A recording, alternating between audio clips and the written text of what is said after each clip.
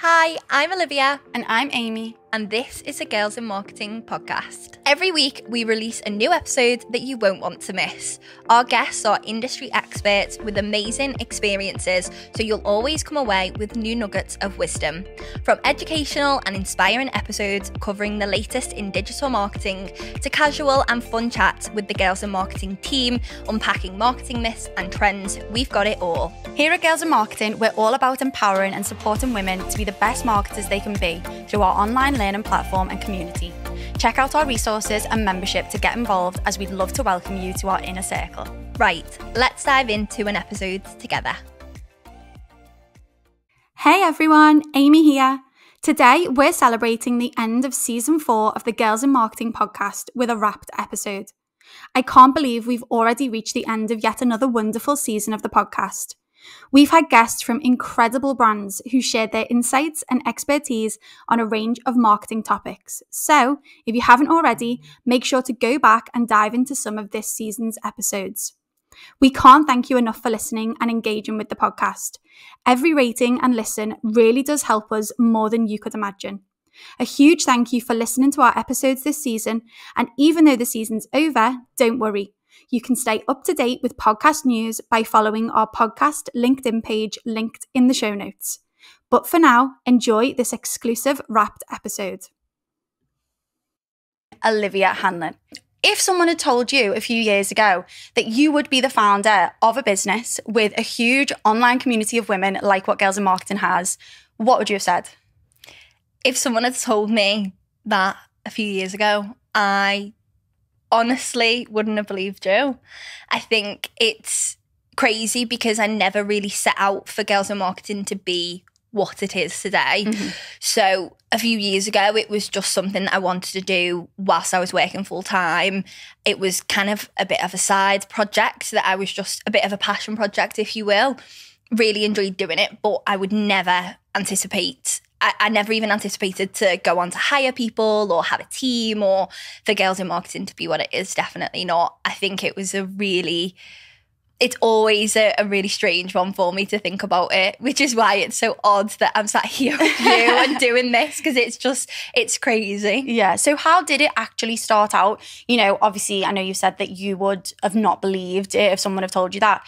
What did it start out as, and what was your initial intention for Girls in Marketing? Yeah, so let's take you back a little bit to summer 2019.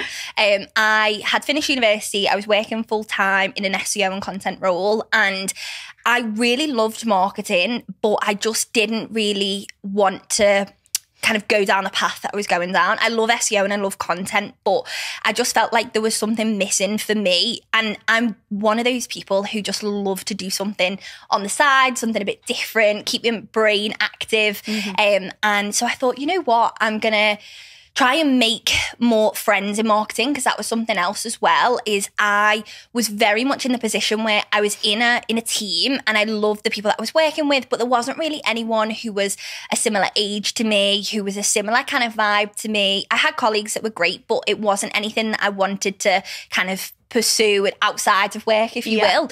So I wanted to find more friends who were marketers, who had that same passion as me. And so, I decided to set up the website, to set up the Instagram page. I'm very lucky that my partner was a web developer. He's now a software engineer, which is a different thing if you didn't know. And he was a web developer, so he helped me set up the website and everything. I just kind of decided, right, I'm going to do some kind of small events for people in the local area, so Northwest, Liverpool, Manchester, and then the dreaded kind of lockdown happened. The looming lockdown was happening in kind of January 2020, so it didn't go ahead. And I decided to take it online. And the actual reason that Girls in Marketing got so big was because I was actually rejected for a job. So I went for a job at a non-profit, and the task in the interview phase, which I know a lot of people listening will have been asked to do tasks interview phase before. And the task was to create a full digital strategy that was completely organic because they were a non-profit, so they didn't they didn't want to pay for ads and stuff like that, and that wasn't really my forte anyway. So created it all, absolutely loved creating it, presented it, and I got rejected from the job, and I was absolutely devastated. Genuinely was so sad. Again, I'm sure people will have been in that position before, you know, being rejected from a job that you really wanted, and I actually felt like I got it in the bag. You know, when you leave an interview and you think, yes, I've got it, smashed it, and then email arrives, you've been unsuccessful. I cried. I was so devastated. But ultimately, I kind of use that strategy to leverage Girls in Marketing to grow its online presence, SEO, everything like that. And yeah, now it is where it is, which is crazy. And I carried on working full time for a while. And then I decided to quit my job, go freelance. So I was freelancing kind of 3 to 4 days a week, doing Girls in Marketing 1 to 2 days a week.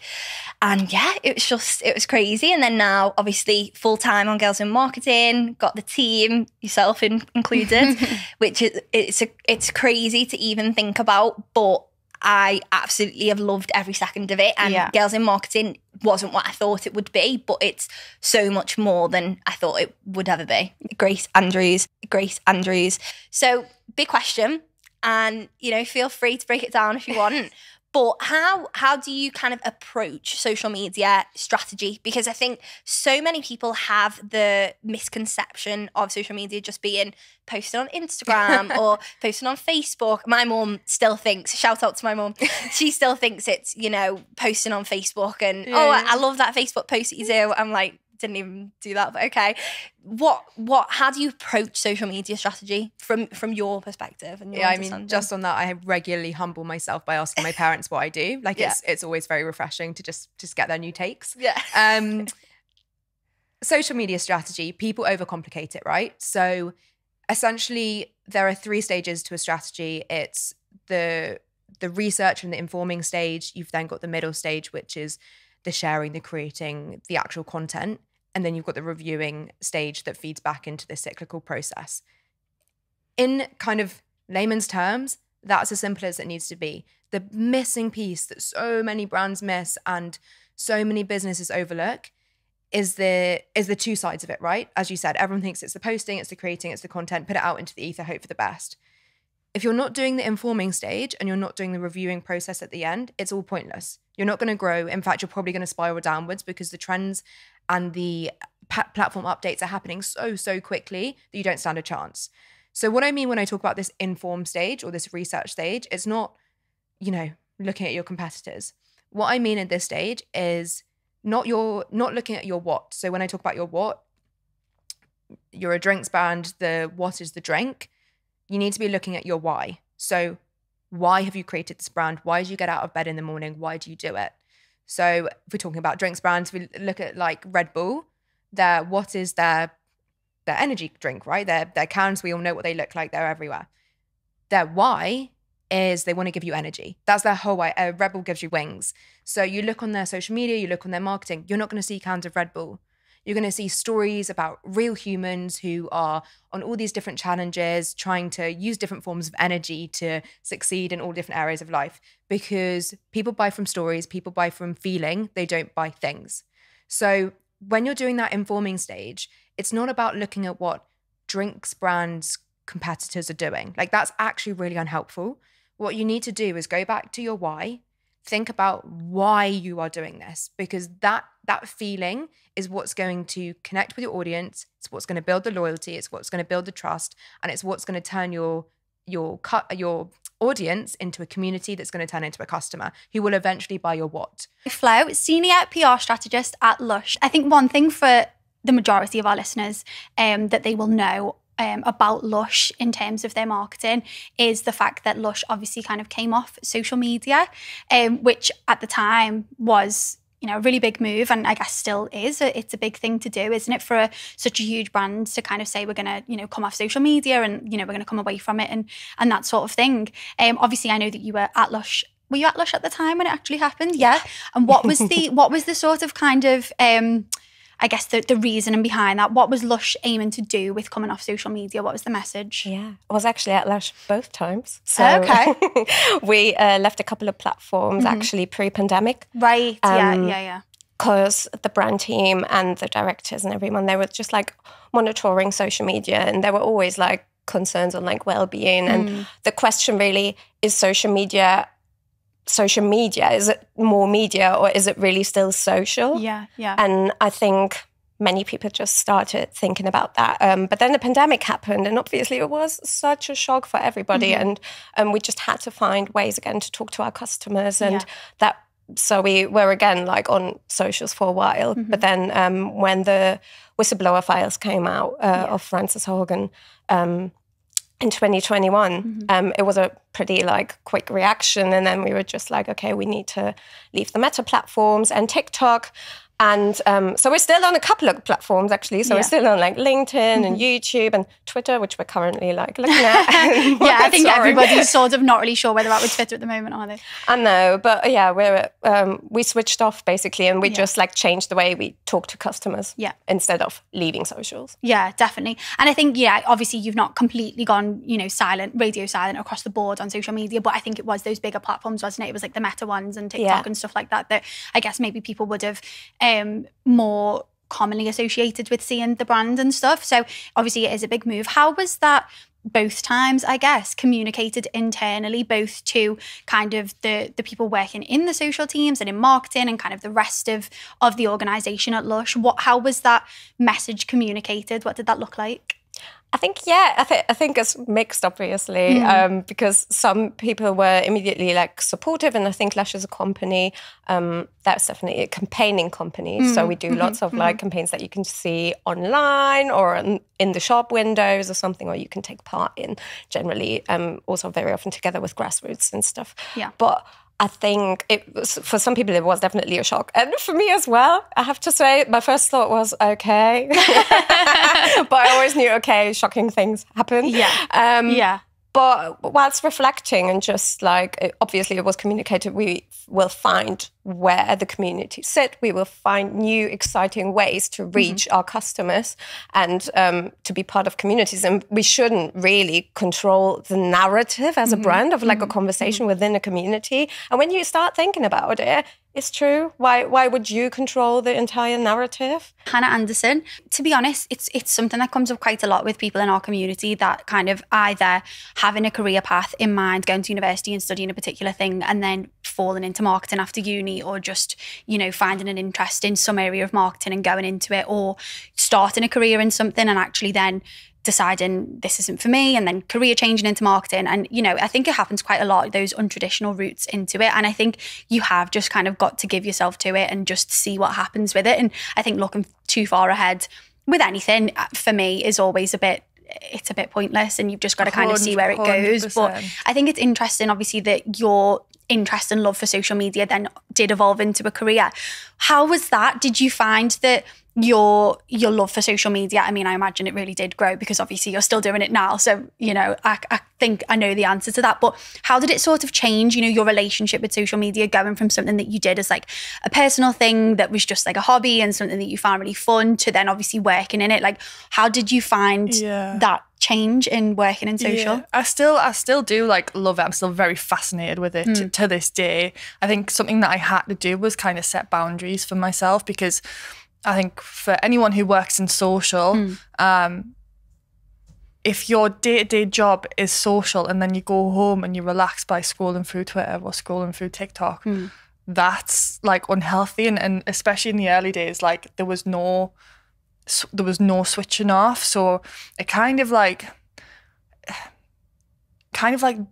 dulled my relationship with it a little bit. And I have a very like interesting like path with social that kind of don't really touch it on a personal sense now. Yeah, that's interesting. And I didn't like, I do a little bit, but I don't like, I'm not trying to like build my personal Instagram, for example, because I did that once and it wasn't good for me on my mental health. But I definitely like, I had to set boundaries and had to say like, don't, it's tricky to describe. Like, say for example, I can't put value on myself if a page does well or it doesn't do well, because sometimes like the platforms, the algorithms will say, no, that's not going to work anymore. And if you like attach your personal value to how many followers you can build or how well a page can do or whatever it is, then that's quite damaging. So